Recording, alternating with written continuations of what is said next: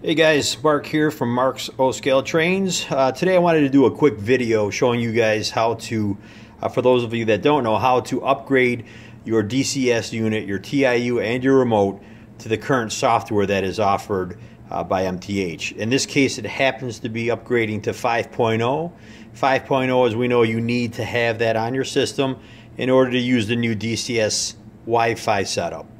So I'll walk you through real easy. It's a simple procedure to update both your remote and your TIU, and hopefully this will help. A couple other items that you do need to have when you're updating.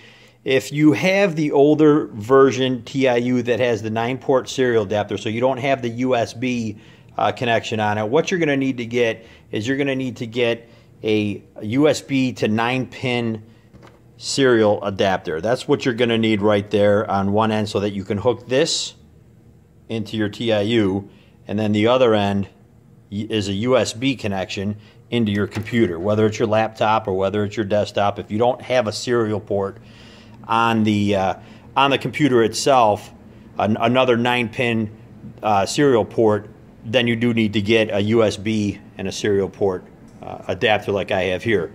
You also need a mini stereo cable, which you can see the ends here. There's two ends there. And you need the old-fashioned, we remember these, that's your phone cord. So that's a standard telephone receiver cord that you need to plug into the TIU to update, and the remote to update the remote. But that's all you need right there. You can pick these up, Radio Shack, Walmart, Best Buy, your local train store. It's where I got mine from. They'll range in price. You can find them for a couple dollars on eBay. I happen to pay $12.99 for this one. You'll find some for 25 bucks. You just want to make sure, in this case, they recommend having it be a USB 2.0 to serial cable adapter, and that should work fine for you. Okay, the first thing you want to do is you want to go to MTH's site and download their consumer loader program. That's going to put the software on your computer that you need to then download their software and upload that to your TIU and remote. If you're not real computer savvy and you need somebody to help you out with that, ask your kids, ask the neighbor kid, whomever, to help you get this on your computer. But once it's on your computer, you'll be able then to download just the updates and update your TIU and your remote.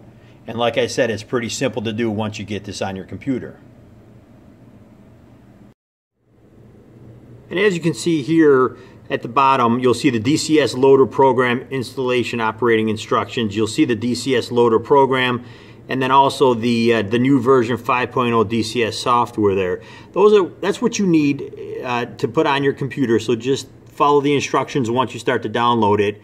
And once it is on your computer, you could proceed to updating your TIU and your remote.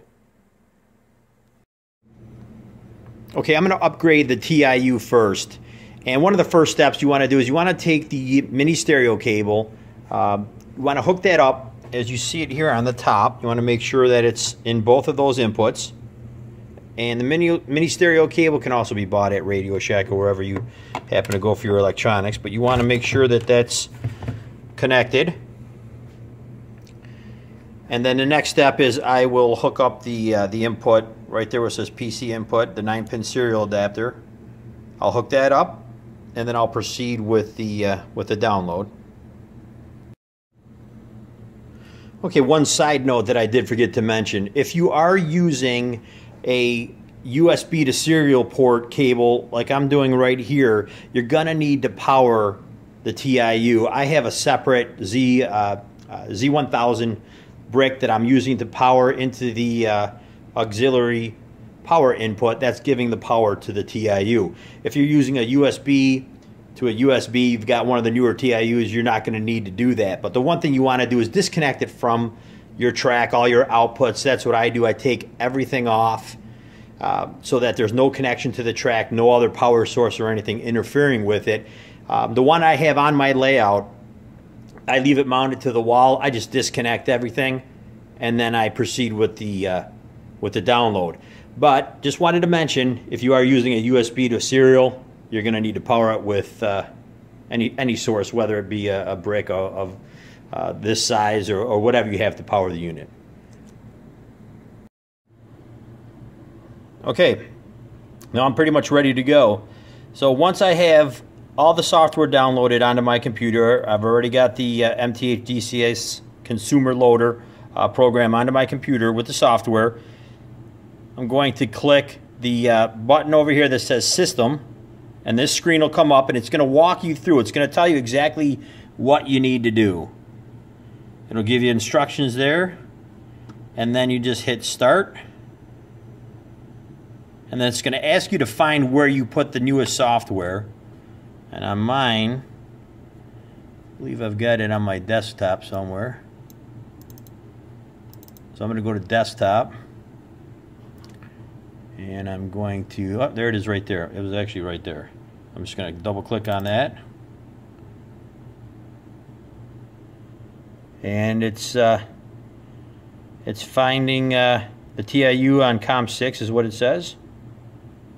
And as you can see, it is starting to update my TIU.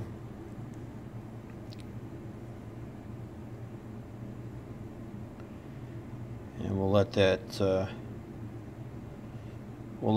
walk through, and it does tell you it's typically less than 1.5 minutes.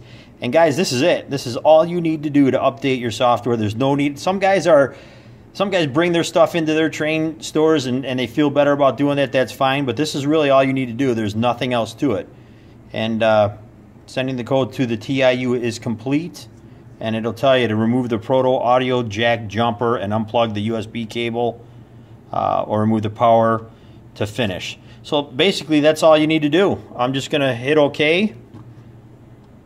I'm going to unplug everything, hit OK, and then that's it. And now my TIU is updated.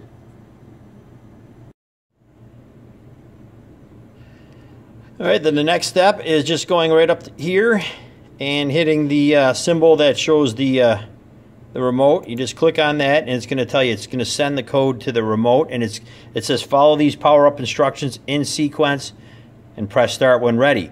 So basically that's going to be it. We're going to make sure that we have the remote with the phone cable. The phone cable is going to be hooked into the remote, and it's also going to be hooked into the remote input jack. You do not want to hook it up to the AIU side.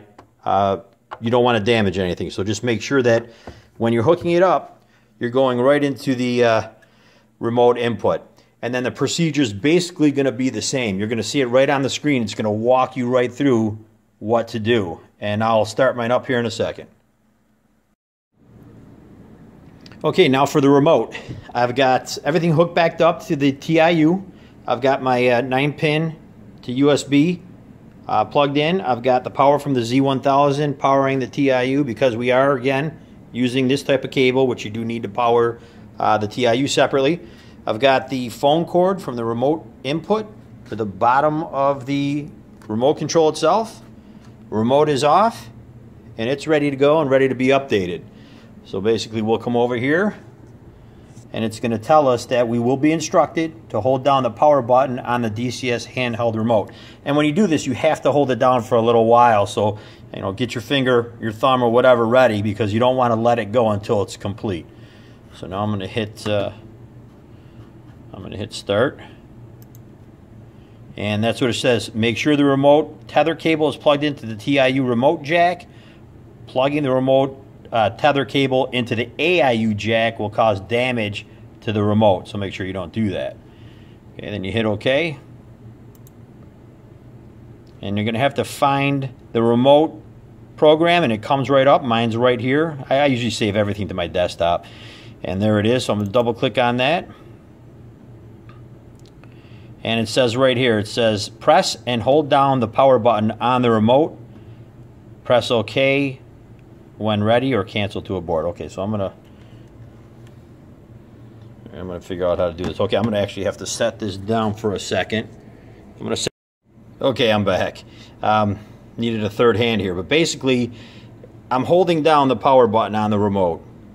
Okay, and it's updating. So it says less than 5 minutes. Typically less than 5 minutes to update the remote. So you got to hold it down a little bit.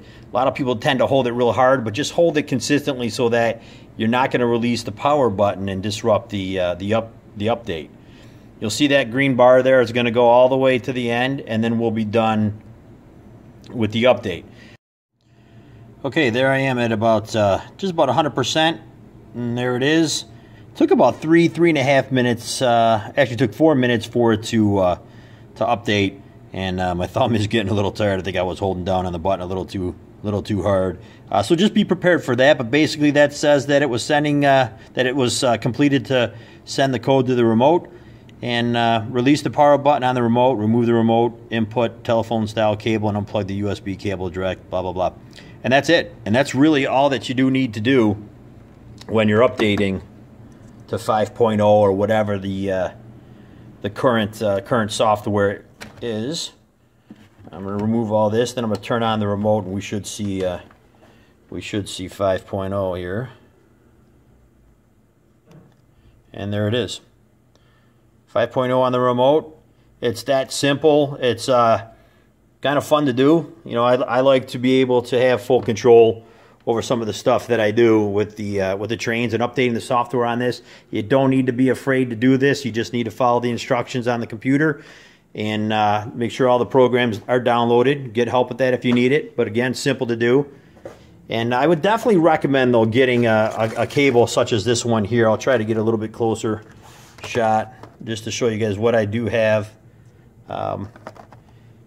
For the USB to a serial cable adapter, it worked pretty flawlessly. That's the part number that I used, and that's the company. And I mean, it worked. So I'm all set, ready to go. So I can use this with the Wi-Fi. It's got the current software, and that's it. I hope this helped you guys. If you guys have any questions, definitely feel free to hit me up here on either on Facebook or on YouTube. I'd be happy to help. But I hope this helped.